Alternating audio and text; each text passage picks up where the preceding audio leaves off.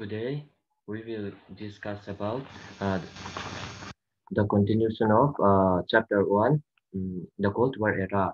Uh, in the last class, we discussed about the Cold War era, Cuban Missile Crisis, and the Cold War. Uh, chapter Masa Kanin, chapter Masa class Masa Kanjir Ka, the Cold War era, no na Cold War, no na le, the Cuban Missile Crisis, and Yakachuka Soito Kerlawanga, Boina Chuanin. Kanjir tu chu kha Cold War in a ron shin chua arenas of the Cold War ti le the emergence of two power blocks ti kan endo na ni chuan ang takin kan lo ngai thanga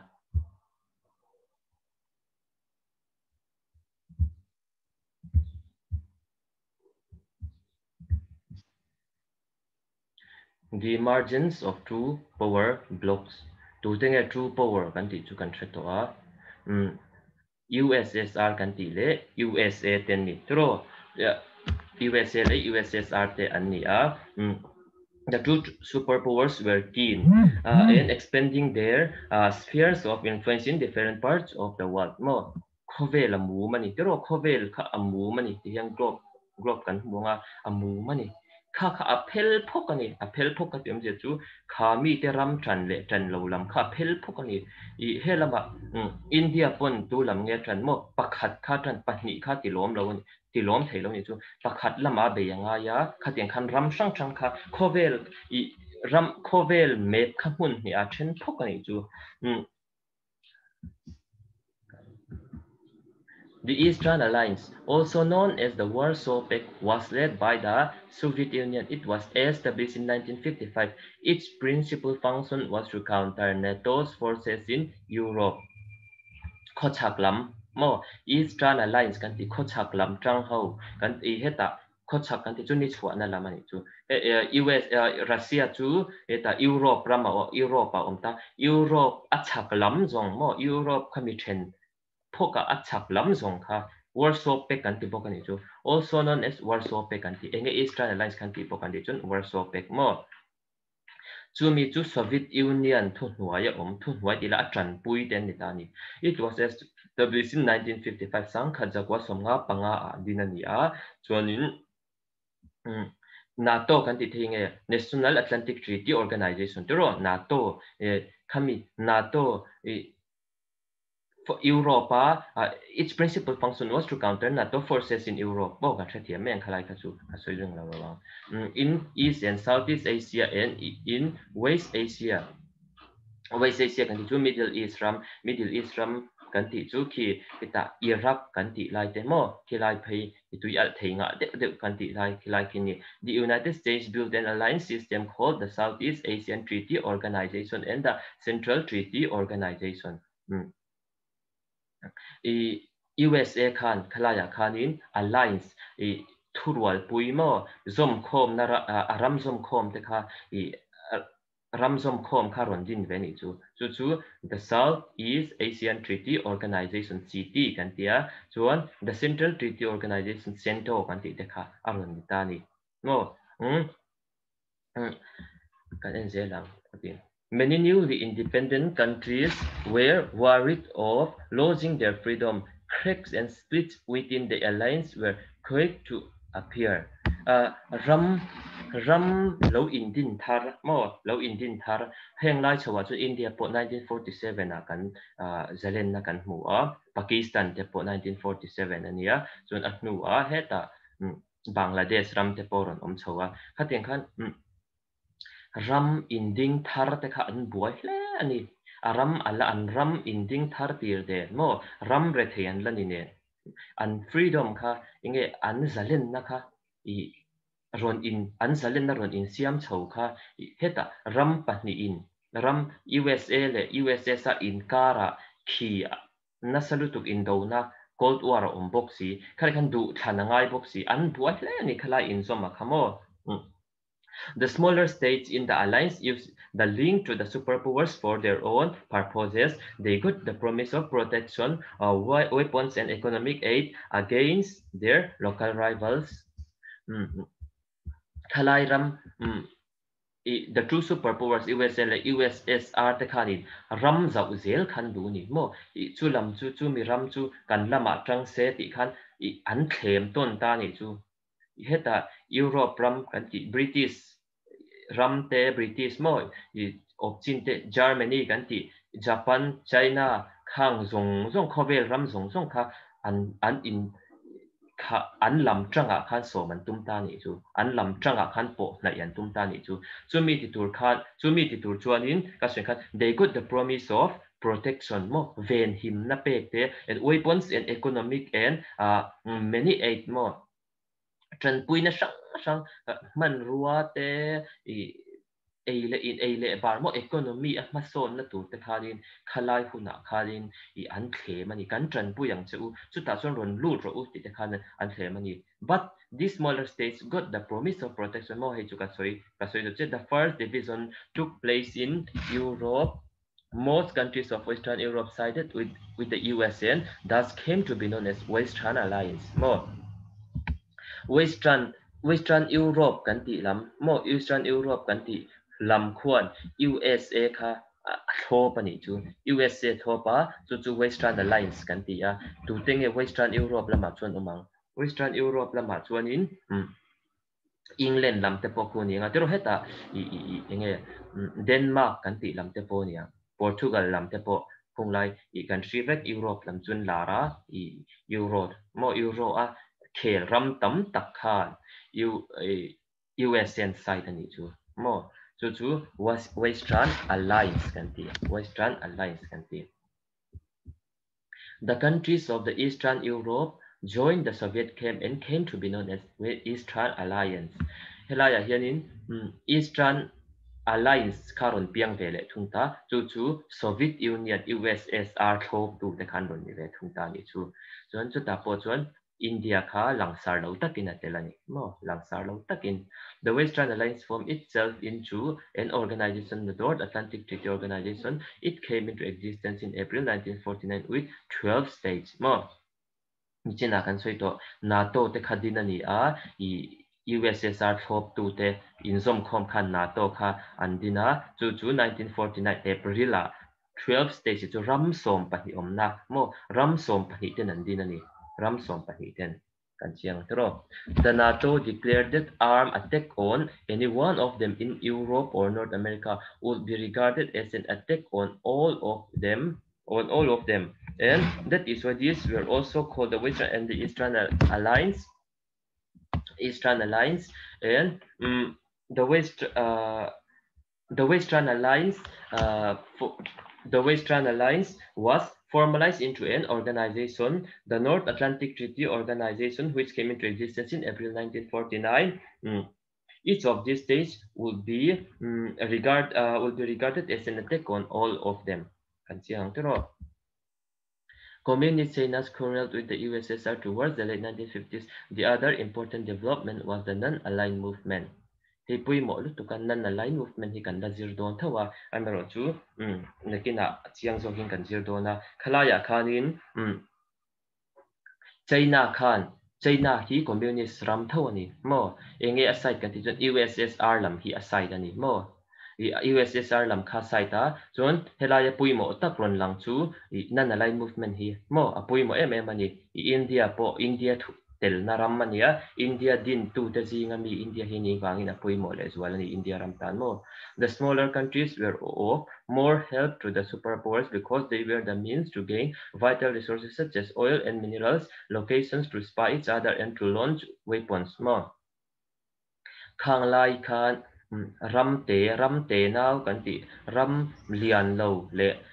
ram underdeveloped country le developing country kanti ram thang mek le ram thang lo mo thang lo ti la backward class lutuk backward ram lutuk backward country kanti ram lutuk te thang khachuanin I super power nei ram khavat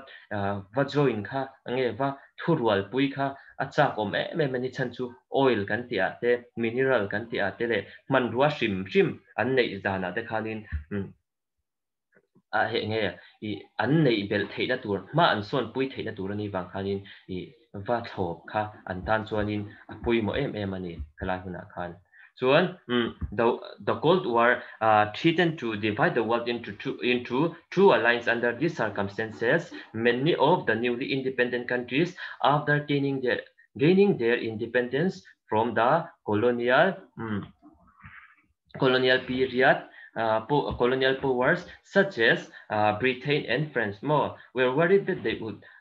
lose their freedoms as soon as they gained formal independence. Kan soi zo chia khalai khanin khovela ramthil ti thei pahnih oma chu ramthil ti thei pahnih chu USA le USSR ania chu chuan site pahnih site chu mi te chuanin ram khovel ram khovel map kha mun ni a thendo rani USA tran lam le USSR tran lam te chu USSR tran lam te chu Eastern Alliance and dina chon USA tran lam te khan Western Alliance and dina chon NATO te pokha USSR hnuaya National Atlantic Treaty Organization te pokha dinan ni tani chon chumi Indo nakara chonin chumi Cold War ram pahni te in pe nakara chon National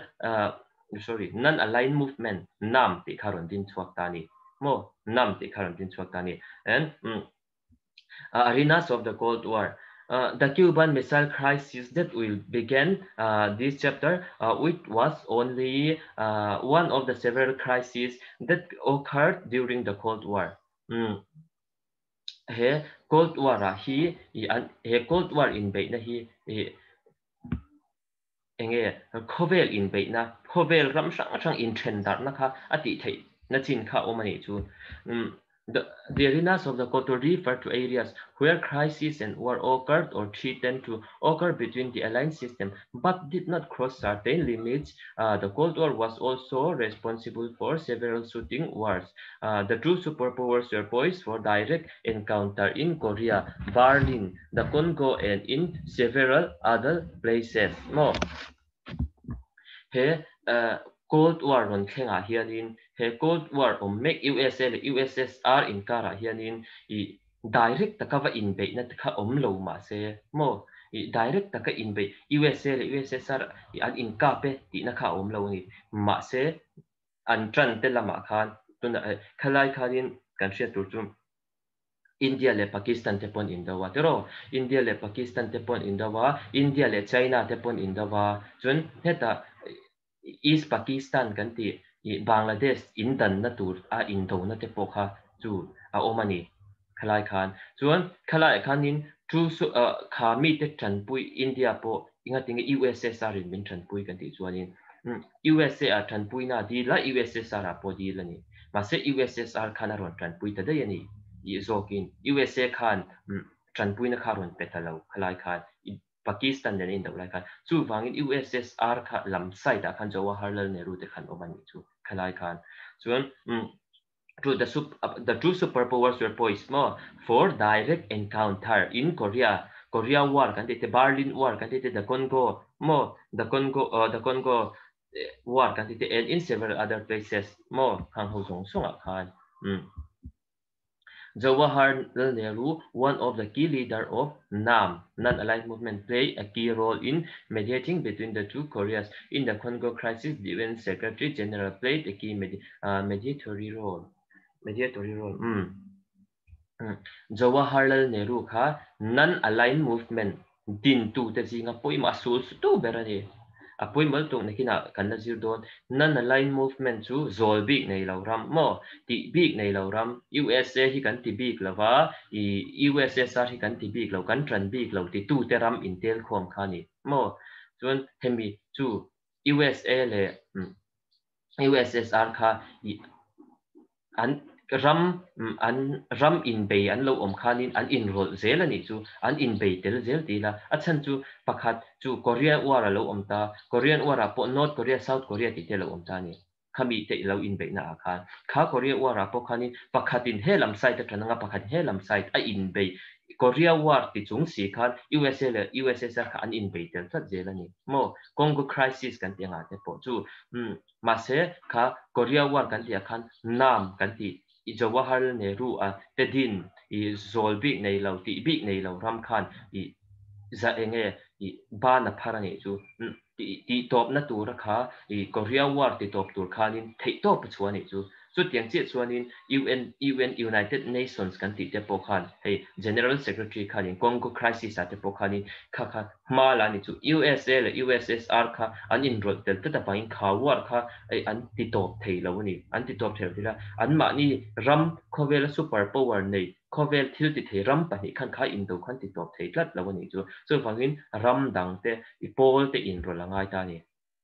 The USA and USSR decided to collaborate in limiting or eliminating certain kinds of nuclear and non-nuclear weapons. The two sides signed 3 significant agreements within a decade. These were Limited Test Ban Treaty (LTBT), Nuclear Non-Proliferation Treaty, Anti-Ballistic Missile Treaty.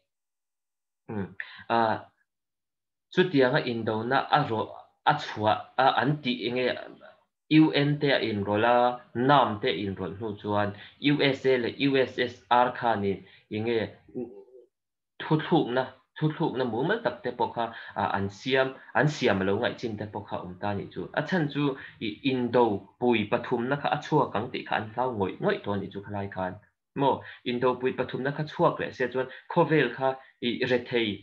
apun bel na sadol tu economy ta chianga khovel kha tram awang na thi mai don khovel mi pui te kha chu wangin nuclear siam chua te chon khatiang ang chi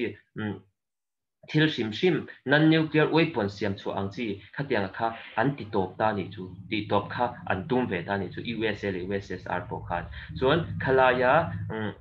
kha ram pahnih khanin agreement khan sign ta ni chu agreement and sign poi mo de chu Limited Test Ban Treaty kan ti de Nuclear Non-Proliferation Treaty kan ti de Anti-Ballistic Missile Treaty kan ti de kha an sign ta ni mo poi mo khop mai khalaya khan kha thil kha an sign na chuan khami an sign na zara khanin kha tun thleng hianin hei nuclear chungchanga te po mo nuclear po thil inge phalo om lutuk I kha thil kha run nuclear te kha mang khan Indo ta se chuanin thil nung po dam thei lo na tur khopa thi man ro lo om tu ma dam chho thei lo na tur khopa man ro lo om kha ani ni chu And however, since the Cold War did not eliminate rivalries between the two allies, mutual suspicion led them to arm themselves to the teeth and to constantly prepare for war. Huge stocks of arms were considered necessary to prevent wars from taking place. USA le USSR te inkar mo khatianga Cold War chua Cold War kan ti to nu pokhan ram Korea War kan ti te mo heta India le Pakistan Indo na te po aniang chon heta Congo crisis kan ti azong khan aram a in be te chu Korea rama Korea Korean War lo main Korea mi ten in be ma se a phena khan USA le USSR khan in be tel tlat zel ani chuan chu in be tel tlat ta chu an in be tel tlat awang chuanin kha in do na ti top tur po khan a buai thla ka ni chu chulai chuanin non aligned movement kan ti Jawaharlal Nehru te po kha an hat in rol ta ni ti top tur khan heta Congo crisis kan ti ate po UN Secretary General te po kha United Nations te po kha a in rol te hian ani chu chuan khatenga a in rol khan kha in do na kha lo top ta a in do na lo top khan hetiang in do na hi chu ram le ram Indo na te nam le nam Indo na te chu chuak to su se a buai thak mai khovel in a chiat pha na sal tu khovel a buai na sal tu chu wangin hemi awang hianin chu wangin in thil siam nuclear weapon na mo non nuclear weapon pui I top san te uti po khanin ram sang khanin an ngen na chani chuan kha